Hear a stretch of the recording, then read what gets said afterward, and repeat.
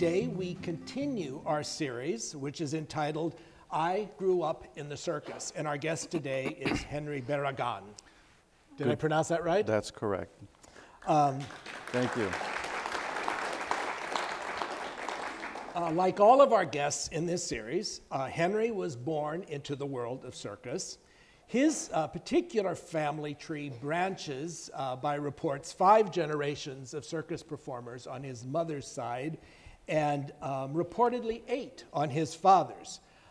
Additionally, when I was trying to sort this all out, those branches intertwine with the generations of branches from other great circus family trees. When I was preparing to talk with Henry, I actually started making one of those charts like you see in those 3-part novels, historic novels of who's related to whom. But today we're going to talk to Henry about those families and those people, but also about his 40-plus years in the world of circus behind the scenes. Not necessarily in the ring, but behind the scenes. So welcome. Thank you, Dwight. Thank you for having me here. I thank the Ringling Museum for hosting this today, and I thank everyone for being here. Well, we're going to start on a tour of your own family tree. Both parents, circus performers. Let's start with your father's family. My father was Vicente Manuel Barragan. He did the cloud swing. He is 8 generations. Well, I'm 8 generations on my father's side. I didn't really get to know my father's side of the family very well. My mother and father divorced when I was 7, so I grew up with my mother. Cloud swing. You have to define for those of us who don't know what is a cloud swing. Cloud swing is an aerial act that is hung like a rope from point to point. And cloud swing, the longer the cloud swing is, the more difficult it is to perform on the cloud swing. And his was one of those very, very long cloud swings. When he came to this country, he performed his cloud swing act on Daly Brothers Circus. He performed it on King Christiani Brothers Circus, which is where I was born.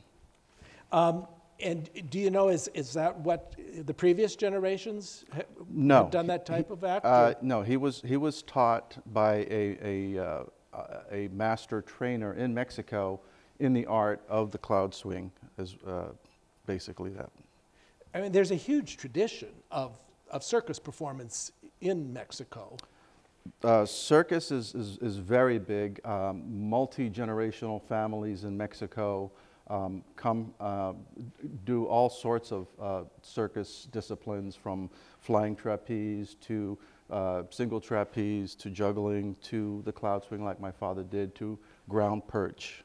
Do you know, are there any cousins from that family that continued in the circus tradition? I do. Well, from the Barragan side, I have cousins. They're the Bautista family. They do teeterboard. There's relations to them. Circus is a little bit like a very insular community where families marry other families and continue the art form. So in that sense, yes, there's many distant cousins and second cousins that I have that are still performing. And then your mother's not from Mexico. Her family originates Chile. From Santiago, Chile. The patriarch of the family was Marcos Droguet. He came over in the 50s, performed on many American circuses. They did a family hat throwing act where the hats were cone-shaped, and it was a very fast-paced number, and was very, very successful, very well known. My grandfather came over with his wife Rebecca, and she was from Mexico. They married in Mexico. And my mother, Eloisa del Carmen Droguet, my aunt Juana Droguet, and my uncle Mauricio Droguet. There were 2 other siblings that remained in South America. George stayed in Santiago, and Maria lived in Argentina. They married outside of the circus. And then your parents met in Mexico City, I believe you said? They met and married in Mexico. And then came to this country. And then came to this country. When they met and married in Mexico, they had 2 children. My older brother, Marcos Manuel Barragan Zapata. He was also a clown, went to the Ringling Clown College, performed with Ringling Brothers for 7 years, and then toured with Circus Vargas and with Tihani. He contracted cancer at the early age of 29 and passed away at 30, but he was a very good clown, very excellent clown. But you actually were born on the road. It was the King Cristiani Brothers Circus on tour. What city? York, Pennsylvania. If you take a look at the King Cristiani itinerary, you'll see on May 23rd, they played York, Pennsylvania, and that's when I was born. Actually, I was born prematurely. My father was driving the hippopotamus truck, had an accident. I ended up in, my mother ended up in the hospital, and I was in the newspaper, television, and radio the day I was born.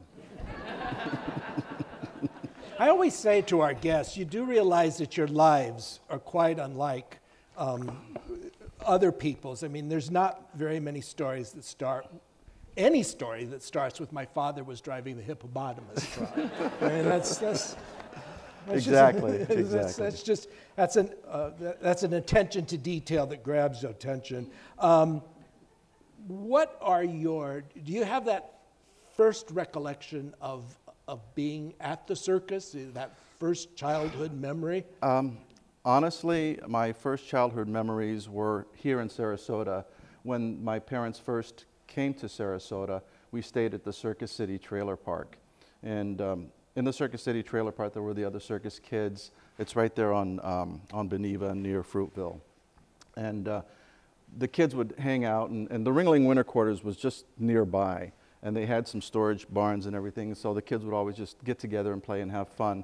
And one day we were in the back of the Circus City Trailer Park, and the bunch of us, my cousins and some friends, we wanted to start a little campfire. So we're all trying to get it started, passing the matches around, and then I got it started, and before you knew it, we had a big fire going on. So all the kids, like cockroaches, went home, and the next thing you know, the fire department came, and we all had red tails by the end of the day. So a lot of your childhood friends were also. Yes.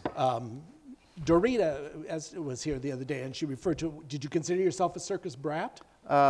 Yeah, probably. Yeah. I do also want to mention that I have two sisters. Both live in Tampa, and they did not continue with the circus. Like I said, when I was 7 years old, my mother and father divorced, and we moved to Tampa, and she wanted to get the children into a regular school to get a regular formal education. And so in the sense that I was born in the circus, it's true, I was born in the circus, but I grew up and went to regular school in Tampa, Florida. So in my case, instead of being born and staying with the circus, I kind of left the circus and ran away with the circus to join it when I went back. Your father's career ended in an accident. Yes. Were you present? No. I was at Circus City Trailer Park at the time. My father was performing with the Ringling Brothers South American unit, touring South America. And ironically, it was in Santiago, Chile, my mother's home and city of birth. And he was performing, he did 2 acts. He did the aerial cloud swing, and he did a hand balancing act. And in the hand balancing act, he did a finishing trick where he would do a handstand on his shoulders and actually walk around in the ring with that. Quite an incredible feat by itself. It was made out of wood, and the wood broke, and he took the fall, and he got up and dusted himself off. But a couple of weeks later, he ended up waking up paralyzed, with half of his body being paralyzed. That is what ended his career, and had an impact, obviously, on us children wanting to pursue or perform in the circus going forward. Did you, in the time that you lived in Tampa, though, did you continue to go to the circus? I mean, or did it just sort of remain that attractive memory or that distant memory? Well, when the circus would come to Tampa, we would go see the circus because my grandfather at the time was clowning. After the family had act broke up, the children got married and moved on, he took to clowning. And he joined Ringling when it was actually in the tent. And then he also continued working with Ringling when it transitioned playing into arenas. And every time we would play Tampa, or this Ringling would play Tampa, we would get a chance to go see the show. And that's where we got the itch to go back. And that was your mother's father, My mother's father. Was a clown. Marcos Droget, yes. So your brother, I believe he rejoined the circus first. Correct. As a performer, or? No, he actually started selling snow cones for Marty Cora, a famous concessionaire. And Marty Cora took a liking to Zapata, and they became lifelong friends, as well as with me and his children as well. And he gave him a nickname, Zapata, because he couldn't remember Manuel. So Zapata stuck, and that became his nickname, but also became his clown name. And he went to clown college. He went to the second year of Ringling Brothers Clown College, got a contract to work with Ringling, toured with them for 7 years, performed with Circus Vargas in California, as well as Tihani in South America. And then you joined soon thereafter. Yes. I was in high school at the time, and my mother decided I was a little bit too much of a handful. It was in the 60s, and she wanted some male guidance, so she sent me on the road to join Ringling Brothers. I joined the Ringling Red Unit. Gunther Gable Williams was the featured artist at the time, and my brother became my mentor and my guardian, if you will, at that time. Any desire to ever perform? Did you perform? I had a cousin who was performing on that show, Sergio Ramos. He was doing flying trapeze. He did the triple at the time, and their contract ended either that year or the following year. And I got the bug to perform and asked him if he would teach me how to catch in flying trapeze. And he took me on, and he was teaching me to catch in the flying trapeze act. And we were touring with another producer doing what we call Paul K dates. There were his dates. He had, I think, Indianapolis, and he had Hawaii. And another friend who was on the show, Bill Strong, did a rocket trapeze act and a aerial cradle act, which is an aerial rigging that is a fixed rigging guide out, and you go up and you do fixed tricks or swinging tricks in the act. And he had booked his cradle act in Hawaii. And as a result, he ended up also booking his rocket trapeze act in the mainland. What's rocket trapeze? It's a mechanical rigging that goes completely 360 degrees with a aerial rigging, and it was a rocket that is, it's a simulated rocket, and you do trapeze routines from that. While it goes around? While it's going around. It's quite an interesting and exciting act. It's a much better paying act, of course, in terms of the two, the cradle act versus the rocket trapeze act. So Bill Strong wanted to stay with booking the rocket trapeze act, asked me at that time if I would do the cradle act with his sister-in-law to go to Hawaii, and I thought, let me see, Hawaii, cradle act, I'll do it. So that was the only time I did do it, because by that time I had rationalized that the world that I had come from, and we'll go into that a little bit with Ringling Brothers and the concessions, was the world I wanted to continue doing, because a circus artist is an independent artist, and they're responsible for their own health care. There's whatever savings they have comes from the contracts that they get. And the concession division of Ringling Brothers, which is where I worked, I had an opportunity to continue and start a career path there. And there we had benefits and a paycheck and other benefits that came along with the job, that I opted that was the direction I really wanted to go, because it was a clear career path that I could take. You spent over 20 years on and off with the Ringling Show. Henry prepared a bit of background information for us in preparation for this, and something contained in that document I found in talking to a lot of people in the circus. You mentioned your mentors And maybe you'd like to share something about these two men, Roland Kaiser and Bobby Johnson. Well, Roland Kaiser was my very first boss in the circus business. When I joined Ringling Brothers Circus in 1973, he was the concession manager. He gave me the opportunity to go on the road and tour. He's the man that said yes to me. It is because of him that I'm here today. He was a good leader, a good guide. He took me in like a son and treated me with much respect. He went on in the circus business, and he was also a circus artist when he first started. He came to Ringling Brothers with the Bocara Teeterboard Act, so his background was actually artist as well. When he went on to leave Ringling, he became the concession manager initially with Circus Vargas, and ended up purchasing Circus Vargas and became a circus owner himself. Roland Kaiser still lives in Sarasota to this day, with who I owe a lot of gratitude and respect for. Bobby Johnson became my second mentor, if you will, and really a true mentor. He was concession manager on the blue unit. So my first unit was on Ringling Brothers' red unit with Gunther. Then I went to the blue unit.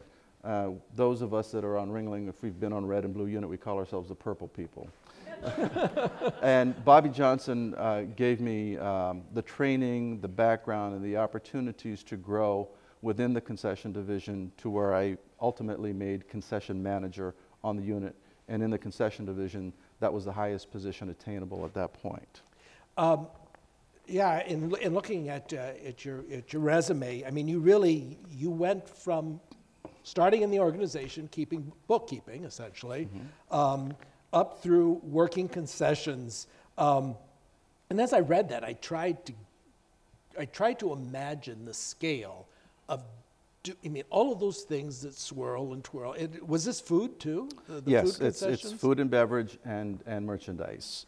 The concession division of Ringling Brothers is a big business. Obviously, when you're playing a 20,000 seat arena and you sell light-up toys, or you sell programs, or you sell popcorn or concession items, there's a large volume involved.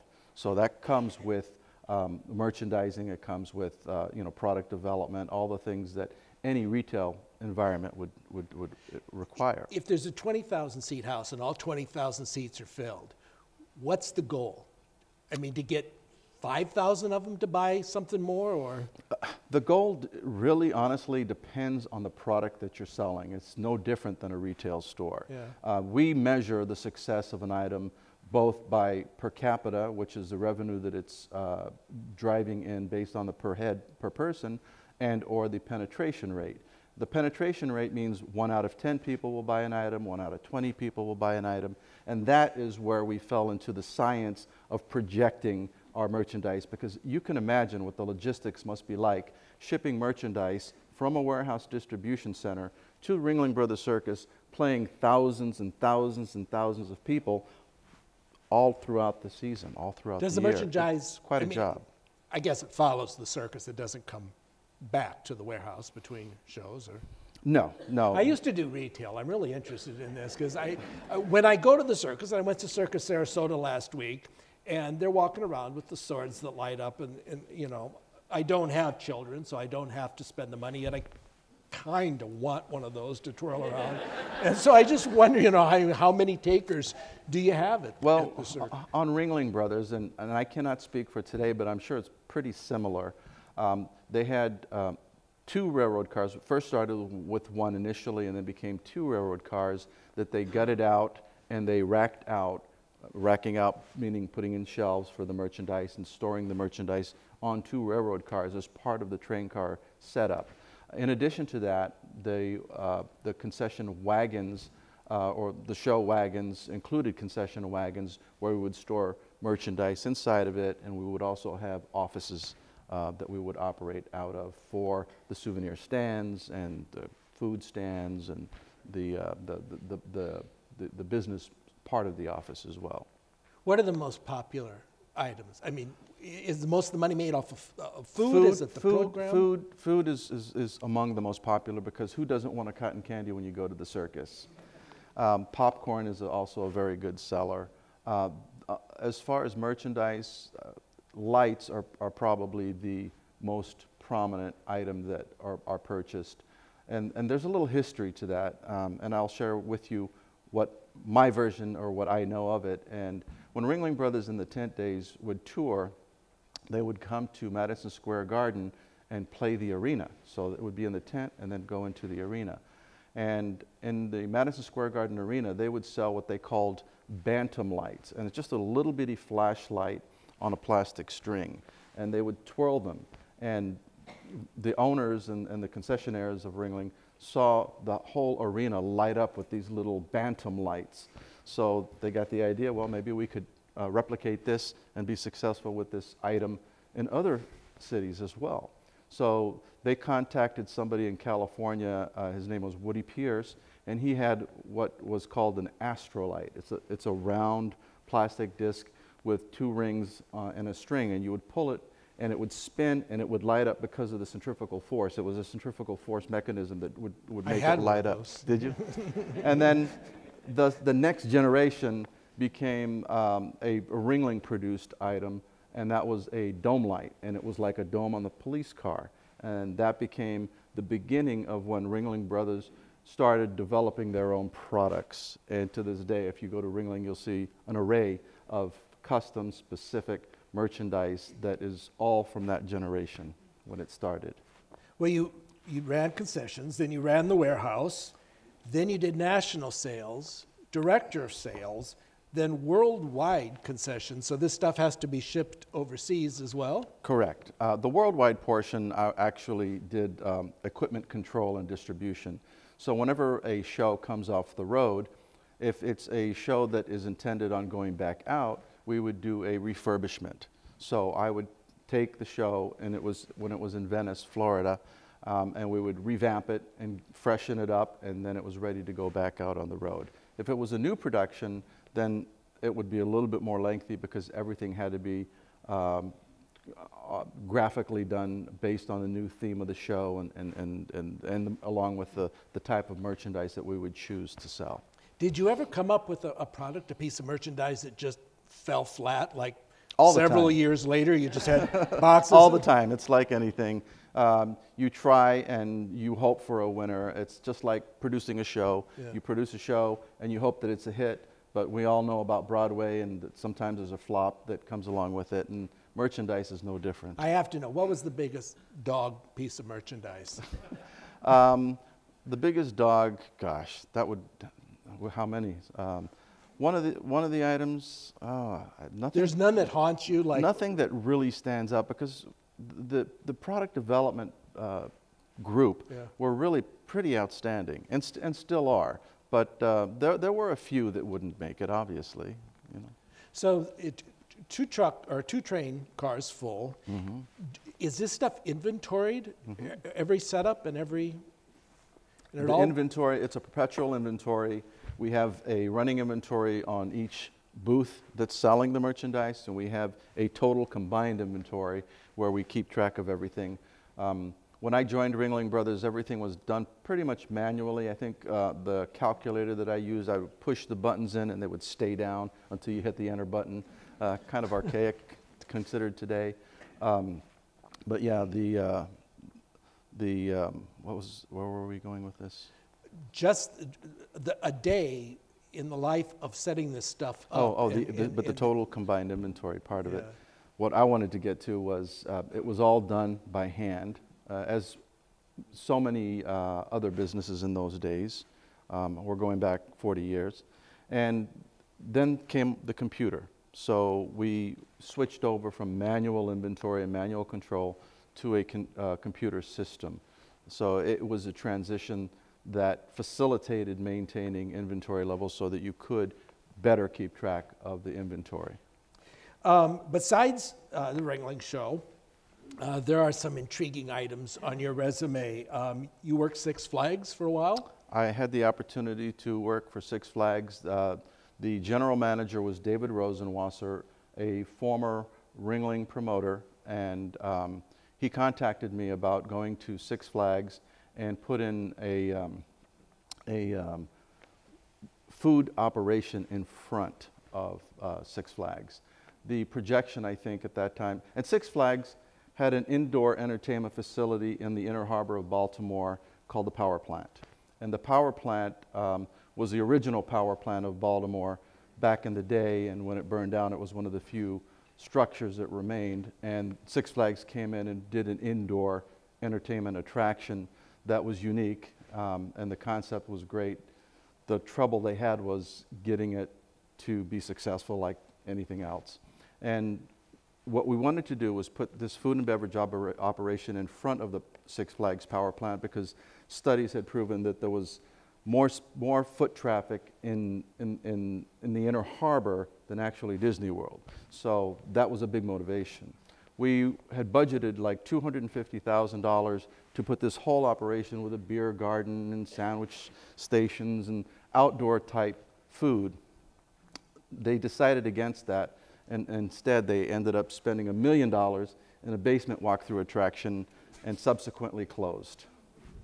So they could have made $1 million, that was a projection, but they spent $1 million. So that might have helped, not to guarantee that it was. And I also have a good friend, Bob Collins, who's here today in attendance, who was part of that power plant marketing group. Not only that, he also hails from Ringling Brothers as a marketing director or promoter, and a very good friend of mine. I'm glad you're here, Bob. Thank you.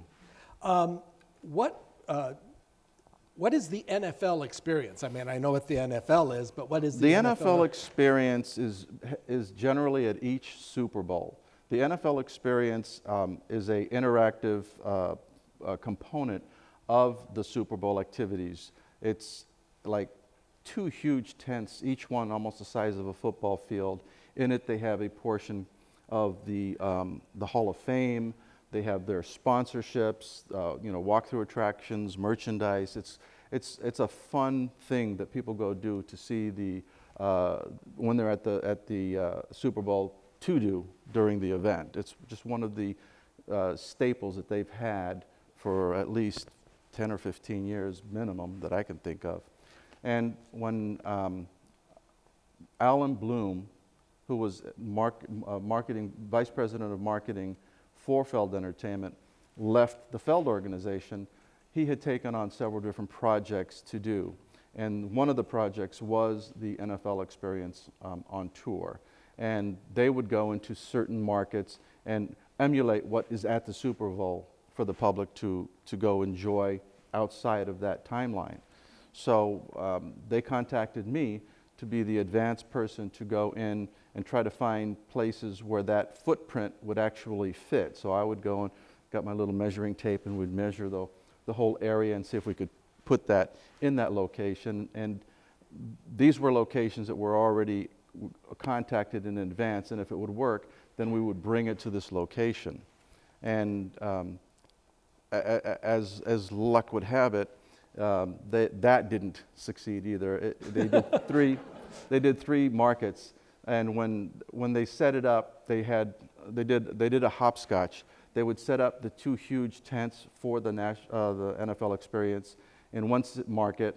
Then I would jump ahead to the next market and oversee the setup with another set of tents, same size, and do the perimeter fencing, the security, the office trailer, the whole setup that would be needed so that the show could, or the NFL experience group could come in and set up right away, and then they would go back, take down the next one, and go to the next one.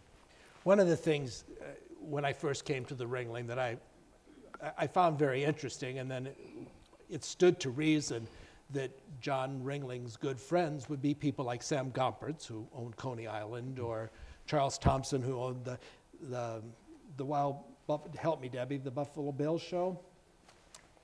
Yes. And it's the same now, isn't it? All of these large-scale, outdoor, family spectacle kinds. It's one huge, huge industry that you've been a part of for 40 years. There's certainly crossover. I'm not the only one that can attest to that. There's been people that have worked for the Feld organization, for Ringling Brothers, for Circus or concessions, and have crossed over certain aspects of what they do into other venues, such as the NFL experience on tour that I was able to get that job by the contacts that I had and the background of work that I do. Similarly, the Six Flags power plant was my concession background that brought me in, not exclusive to circus. Has Sarasota County remained home through all of these years, or? Pretty much Sarasota, actually Venice. I live in Venice with my partner Virginia, who's also here today somewhere. Yes, it's been home. I've used this as a base, and I love it here. I've been able to expand my circus family, contacts, friends by being here, by living here, including the current position that I hold, which is Operations and Logistics Director for Circus Arts Conservatory. We just completed a very successful run at the UTC Mall. Some of you may have seen it. Red, white, and bellow. Let's talk a little bit about some of those related circus families, because Sure. One of the first documents that I got from our circus, my circus colleagues, was a piece that Henry had prepared, a background on the Del Moral, am I pronouncing? Mm-hmm. The Del Moral family, and fascinating story of this family and their act, but I kept going through it and I couldn't find Henry anywhere in that family tree, but it was your mother's sister? Correct. The Del Moral troupe did a ground perch, a 3-person troupe act, and they are currently in the Ring of Fame recognition that were dedicated 2 years ago. My uncle George Del Moral married my aunt Juana Droguet, and there the connection lies with Did your mother continue to perform? I mean, obviously her sister performed, but did your mother continue? My mother performed as a showgirl, performing in some of the production numbers, but she never performed the family hat-throwing act or any kind of a solo type of an act. She really relegated her dedication and her life to raising the children. And then by extension, in the Del Moral family, a young man's name popped out who had performed here a couple of years ago at the Summer Circus Spectacular, Christian Stoyanev, yes, who at the same time was keeping us in suspense because he was on America's Got Talent, America's right? Got Talent, and correct. did very well, I yes. think. Yes, and Christian's mother is part of the Ataide family of Mexico. And she is also related to the Del Morals. So the web of connections, 6 degrees of separation, if you will, in one sense, is that I'm connected to Christian by his mother, the connection with the Ataides, the connection with the Del Morals, and many other circus families as well. Circus people always speak highly of each other and of their mentors, but I realize now it's because you're all related. It's called promotion. It's called promotion. Couple of other circus names, the Vasquez family? Yes. My cousin Juliana Droguet and my cousin Mario Droguet are married a brother and a sister. So Mario's married to Sarah Vasquez, the sister of Miguel Vasquez, who made the quadruple somersault in the history books of circus. And Juliana is married to Felipe Vasquez, who is Miguel's brother as well, and completed the triple somersault in the Flying Vasquez act. Then there's some Irish got into the family here. Is it Fawcett? The Fawcetts. This goes to the Del Moral family. Eddie Del Moral married, actually, yes, he married Cherry Fawcett, who is an Irish circus family.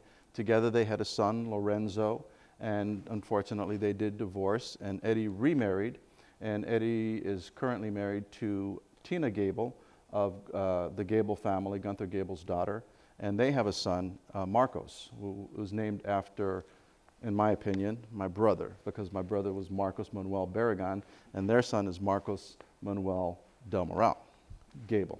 So pretty much anywhere you go in the world, you don't have to buy tickets to the circus. You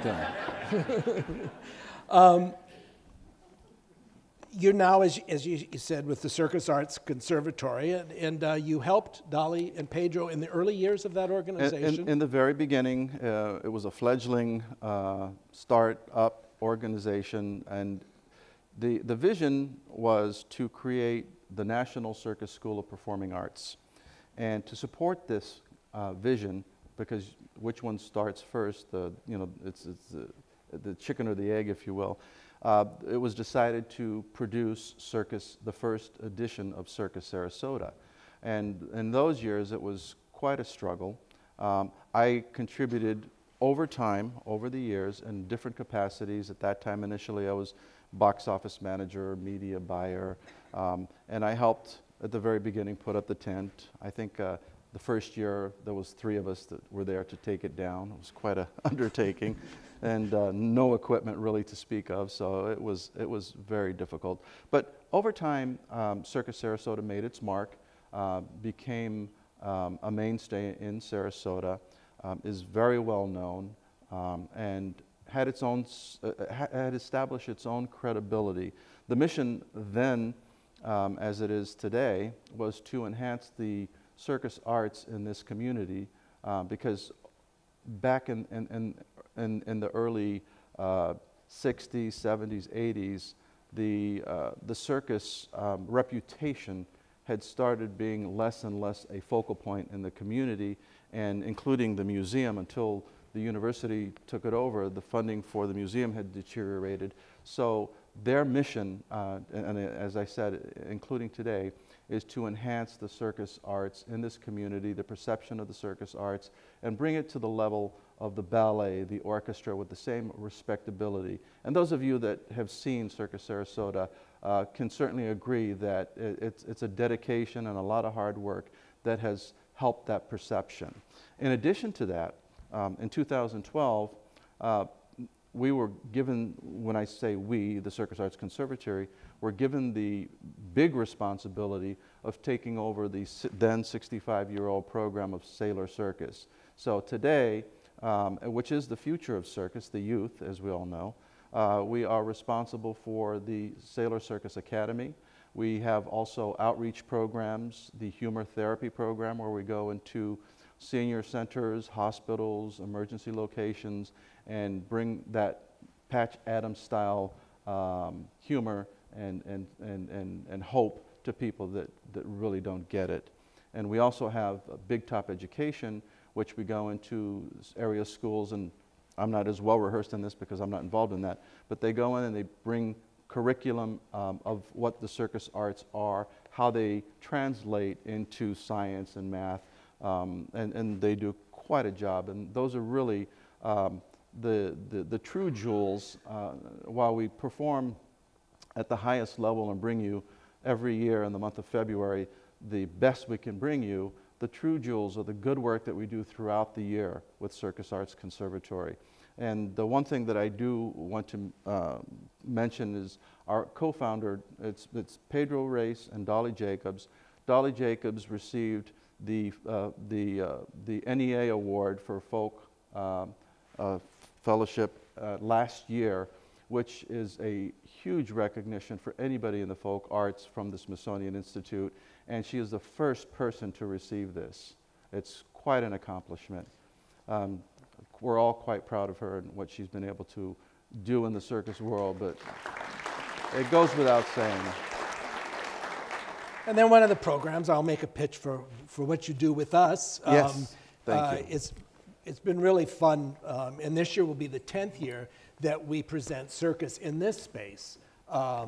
For 7 weeks now, we run a show here called Summer Circus Spectacular, and it really is, I think, a wonderful moment. I believe for the performers to perform in a space like this where there's such a focus on their artistry, and it's really revealed in a setting that is a testament to what an incredible performing artists they actually are. You spoke of Sailor Circus as the future of the circus. You've been involved in the circus since day one. You made news the day you were born. What are your thoughts on the future of the circus in America? Well, I think circus in America and circus worldwide is reinventing itself, for some obvious reasons. We all know what the animal rights movement has done, taking animals out of circus, and including some countries. Mexico today does not have any wild animals in their circus at all. Circus Sarasota has never presented wild or exotic animals, although we have presented